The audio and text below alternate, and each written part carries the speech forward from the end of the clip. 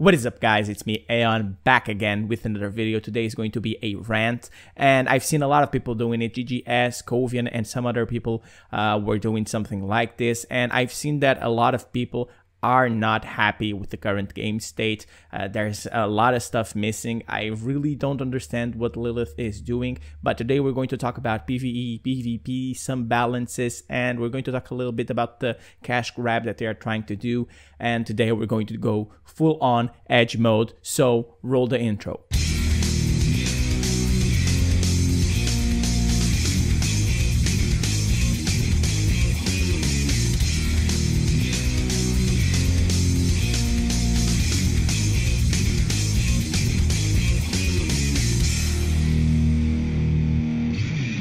So I do have here some notes so I can track myself on what I'm going to talk. So we're going to talk about PvE.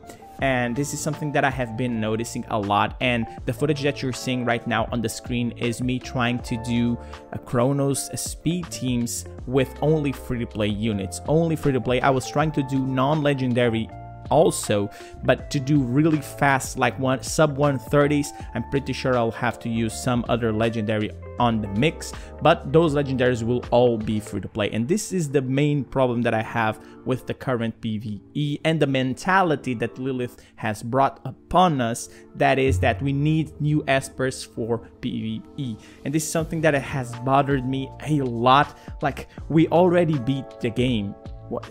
Most players, especially mid to late game players, we don't need new Espers for PvE. Yes, a new player that just started the game might be not, he doesn't need that Esper. That Esper might catapult him to make the game faster, but he doesn't need that Esper to compete in the PvP setting. Now, if you're telling me that you want to be on the ladder, I will try to be respectful to everyone that likes PvE. I don't. Everyone already knows that I hate PvE, but I do feel that these dumb ass ladders that they have implemented in PvE, they are kind of trash. The rewards are simply not worth it. Okay, they give cool borders, but you saw against the people that you're trying to compete that there are a lot of whales that will outshine you, and people want to be competitive while being F2P, and that is not easy. But if you don't want to compete in a PvE standpoint, you really don't need Yunjuan, you don't need Oli, you don't need Gaias, you don't need these Espers to make PvE work, okay? This is my opinion. I'm sorry if I offended you. It is not really my intention, but you don't need Espers for PvE. You really don't, unless Lilith does something like they did. Now, for the Anomaly, Mateo is kind of needed for it because of his passive burn.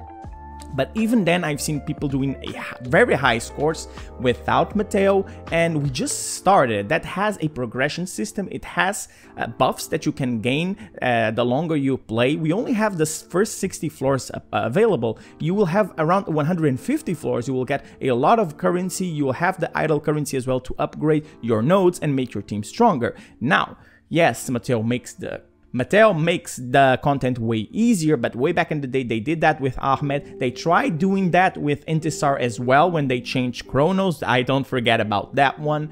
And they are trying to do it again, and if they keep doing it, we can kind of speculate that they're going to do for the other anomalies as well. We don't know how the Lion Daddy is going to come, but if his kit is very good on Anomaly, we can understand where they're trying to go with this, and I don't like it. I don't think this is the way that you make money, to be completely honest. They have so many other games that are thriving. Summoner's War was the first, yes, but if you look at Summoner's War, the graphics are not on par with the current standard. They improved a lot, and Summoner's War is still thriving. It's still one of the top grossing turn-based games, and they started copying Summoner's War. I don't understand why they tried to reinvent the wheel in some aspect.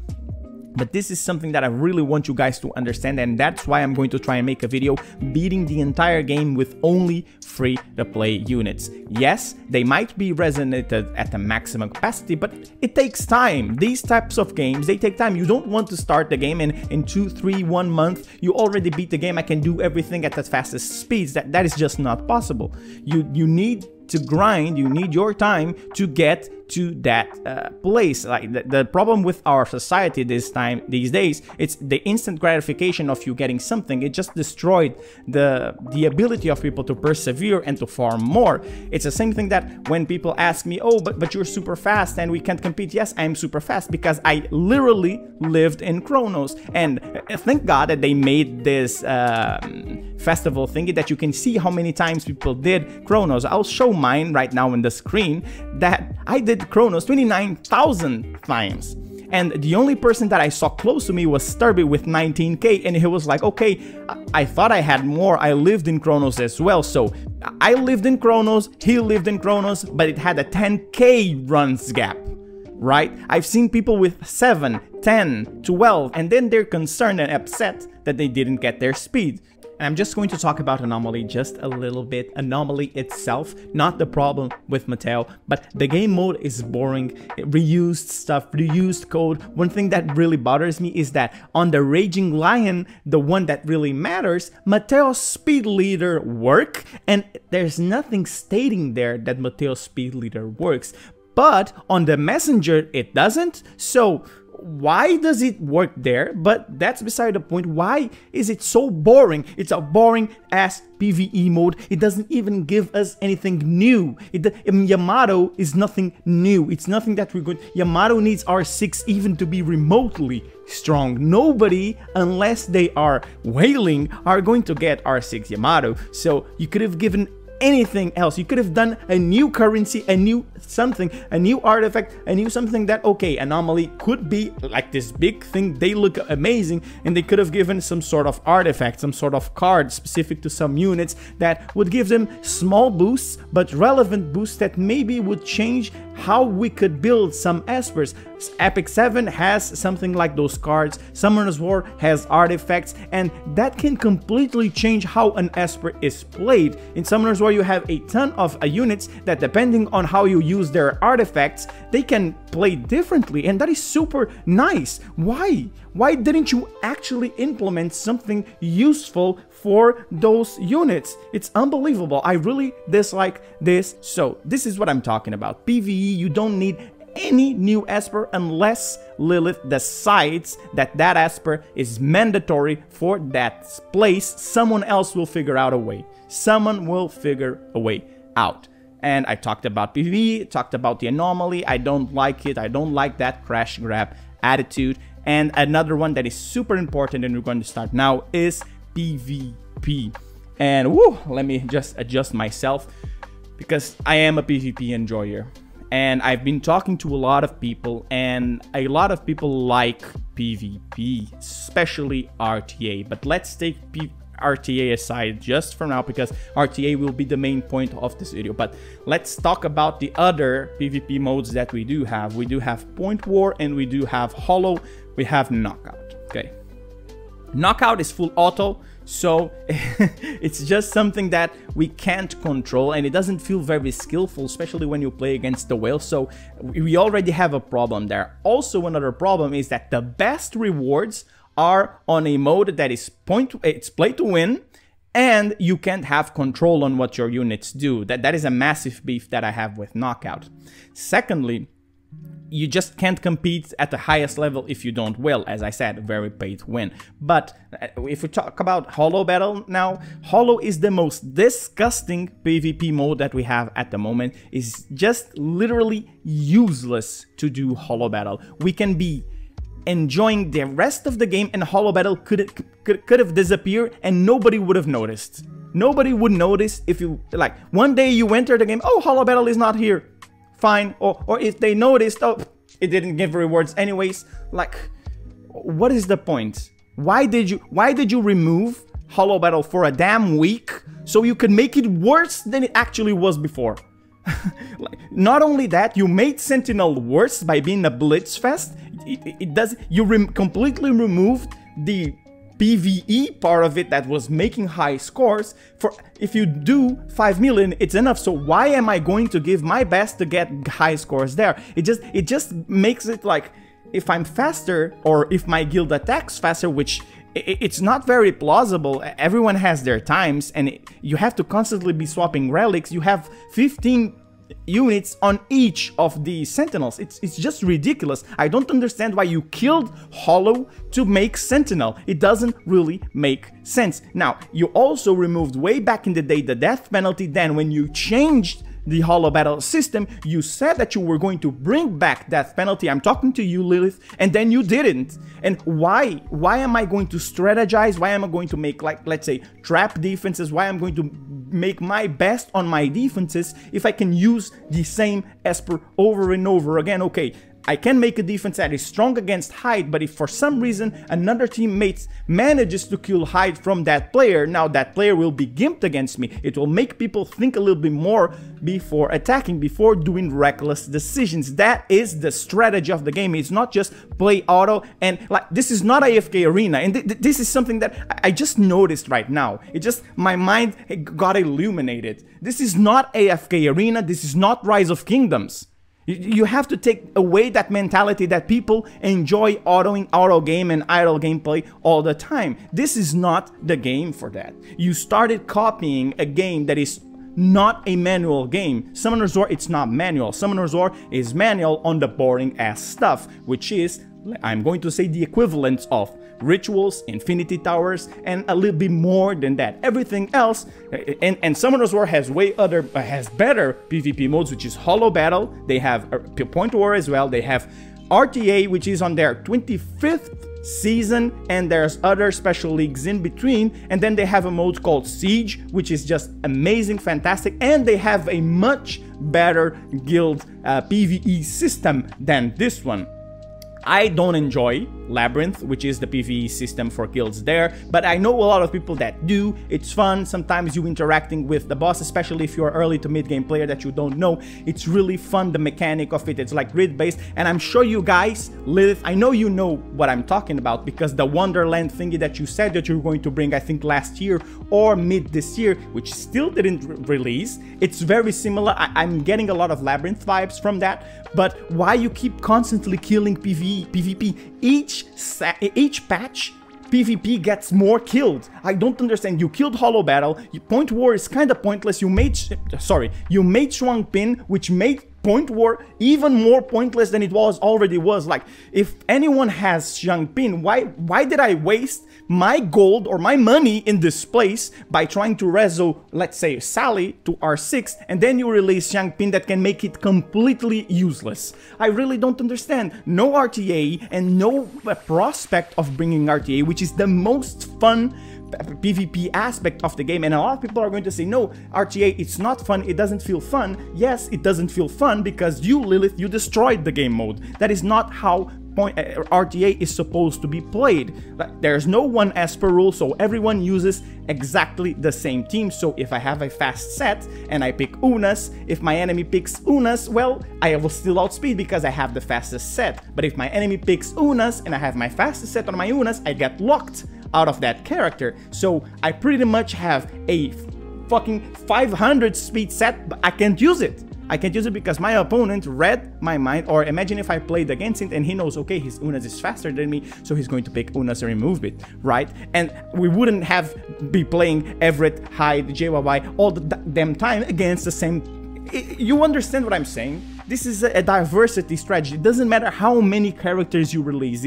You can release 50 billion Espers. These Espers are proven to be more relevant. They are proven to be better than the rest. Hyde, Sally, JYY, let's say, these are the ones that come into my mind. Everett, Tricky, you do have, for control, you have Lucas, you have Sienna, you have Gaius for Cleave, you have Abigail.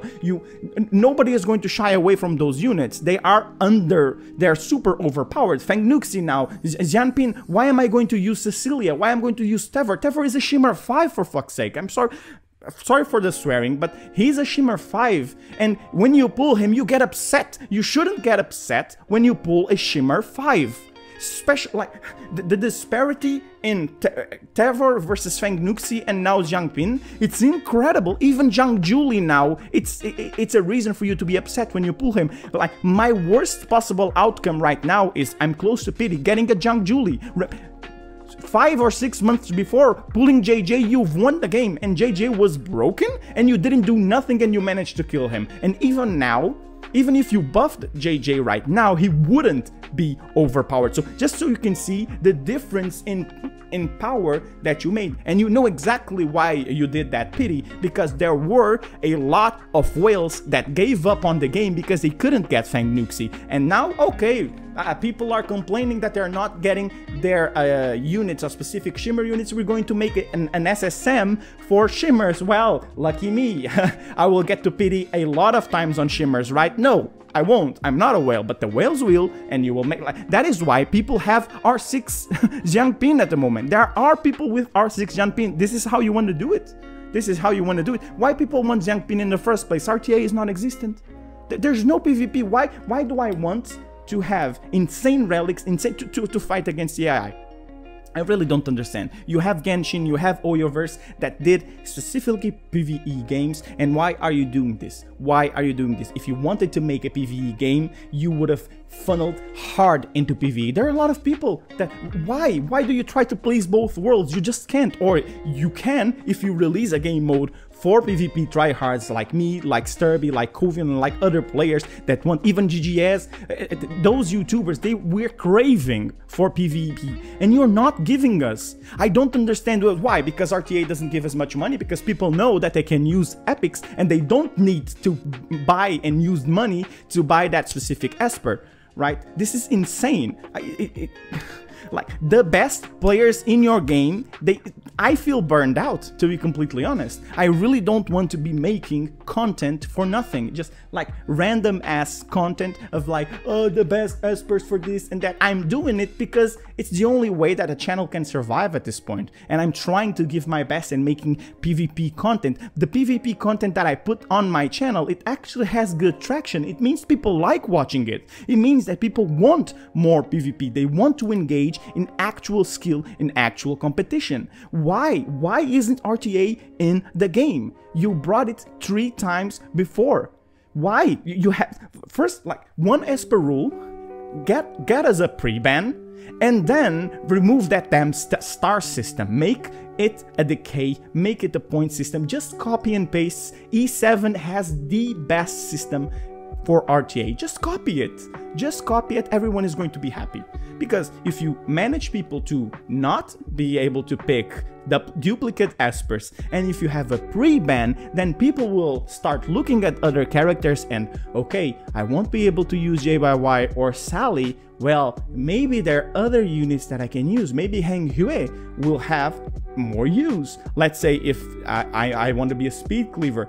Well, Unas is not there. Maybe I can use Dahlia again. Okay, Abigail is gone. Maybe I can use Lauren. There's all sorts of usable characters that they're not bad. They're simply overpowered, overcrept, or are other units that are overpowered. And why would I pick certain units if I can pick their improved versions? This is why.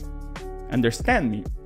Why would I use, let's say, why wouldn't I use Gaius, or why would I use Xiao Yin in PvP, or why would I use Chloe, or why would I use Lin Xiao or any other AoE cleaver if I have Gaius? And if I have Ashley? They are just beyond broken. For that, you know it, and that's why you allow everyone to use it. Back in the day, it was JJ Gaius. The people that didn't have Abigail and JJ on Season 2 of Warm-Up Match, they would in such a great disadvantage because of that. Because imagine, he had Abigail, JJ, I only had Abigail. Well, I have to fight Abigail, JJ, but if I had Abigail, I picked Abigail, he wouldn't be able to pick JJ. So just release something. Just say, at least, if you don't want RTA to be a mainstay event, release warm-up events throughout the months. It doesn't even need to give us rewards. Like, okay, you can give it the shop that it had, but you don't even need to give her a skin or something along the line. Just make it fun for everyone to enjoy. Just put the event there. We, the try-hard players, yes, we do hate that we have to stay there 10, 15, 20 minutes for a fight, but at least we have the option. Now we don't even have a queue system for friendly fights. We constantly have to be searching for it. And finally, I will stop talking about PvP because I understood that Lilith, they really don't want to invest in PvP, and it saddens me. It really does, and I'm really sorry if I'm being rude or if I'm really feeling ungrateful. I'm just sad and frustrated because I'm playing this game to play PvP. I'm playing this game to fight against other people. I have fun doing that. PvE is fine for the first 2 days of the release, and then it becomes boring. It becomes the same old thing. Tell me, who here watches the Ritual Miracles? Nobody. We click on the minimize and there is there. Who is super excited to do Temporal or Infinity because they enjoy the process? Some, not everyone. Most don't. Most, I'm pretty sure, most do these for the rewards. I don't enjoy Infinity Tower. It's just boring. Why can't I click Blitz and Blitz Infinity Tower? Why can't I Blitz Temporal? Why? Leave that for the people that want to enjoy it. They can use the start game and play it. I don't want it. I want to Blitz it. So why don't you give me Blitz as well? Why do you cater to the PvE and you don't cater to me? It's just, I'm just spitting my heart and soul to you guys. And finally, balance patch. Balance patches. When the game was introduced, you released a ton of balance patches. This was the excitement. It wasn't even the new character, it was who is going to get changed, who is going to get balanced. Oh, Clara needs a nerf. Oh, this needs a buff. Oh, this needs this needs that. 3.1.7 was the last balance patch. We are close to 8 patches without a single balance patch. There are some units that need to be nerfed and everyone knows who they are, and there are a crack ton of units that needs to be buffed. Tever, another time, he needs to be buffed. Nobody wants to pull Tever on a Shimmer record or even in a gold record because it could have been Nuxi, it could have been Jiangpin, it could have been Unas, it could have been Cecilia if that guy likes to play Point War in the specific scenario. So we don't want that.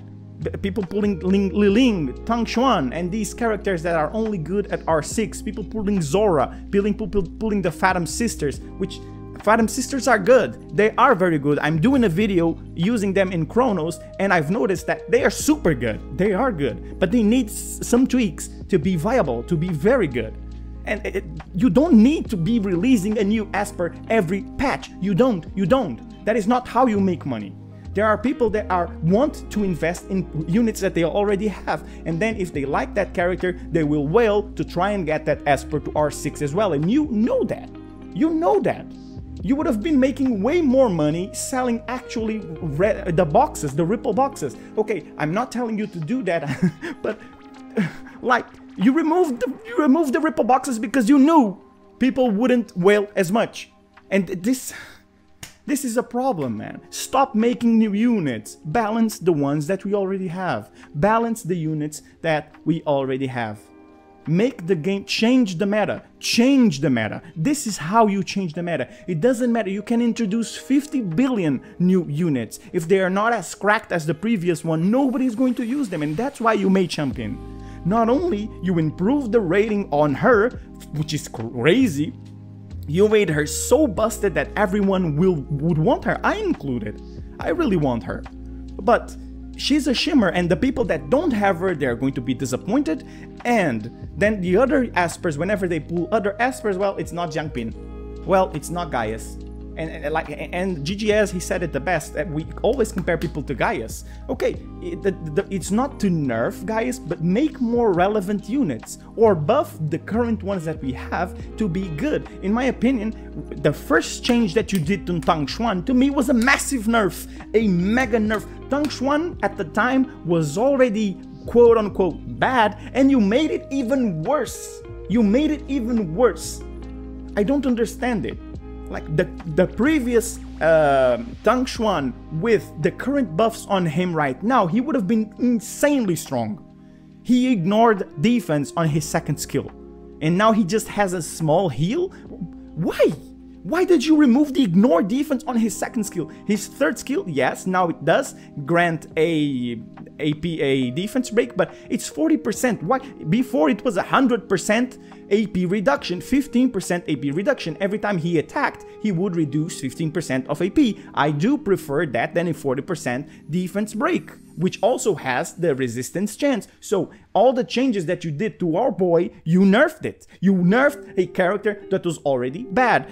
Liling, you locked him into R6 because Liling used to be very good, dealing a ton of damage on his third skill. I did enjoy the buff on a second, for, giving more AP, but you removed the HP scaling, which I don't understand why. You could have simply added that crit and everyone would have been happy, and still Liling wouldn't be broken. He wouldn't be broken. I do understand that.